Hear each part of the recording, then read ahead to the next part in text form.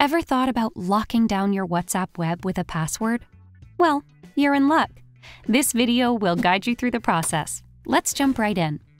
Let's kick things off by opening WhatsApp web in your preferred browser on either Windows or Mac. We've also included the web link in the description box for your convenience. Wait a minute or two as it loads up all your previous messages. Once that's done, click on the three-dot icon in the top right corner of your chats and head straight to Settings. In the Settings tab, make your way to Privacy. Scroll down to the bottom and tap on the Screen Lock option. Tick the box next to Screen Lock. After that, a pop-up for Setting Device Password will appear. Enter and confirm your chosen password. Then click OK to lock it in.